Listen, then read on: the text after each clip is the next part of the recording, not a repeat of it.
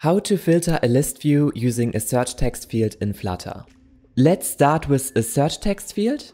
Inside the search text field, we want to search for books that have a title and an image, and therefore I create a list of books and I put here 3 different books inside. Next, back in the main file, we want to create in our state this list of books, and we also want to display under our search bar a list view.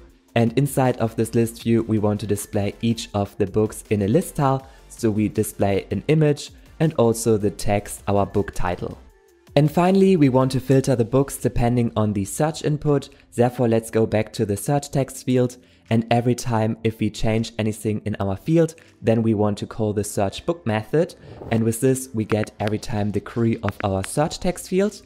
And lastly, we take then all of the books and filter each of the books. And then we basically check if the book title contains our search input. Let's also put the suggestions back into our state, into our books variable.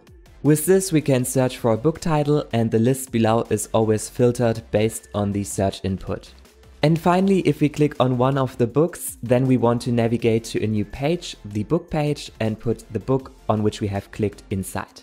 Within this book page, we display within the app bar the book title, and within the scaffold body property, we display the image. With this, we can click on one of the books and we navigate to a new page where we display the book title and the book image.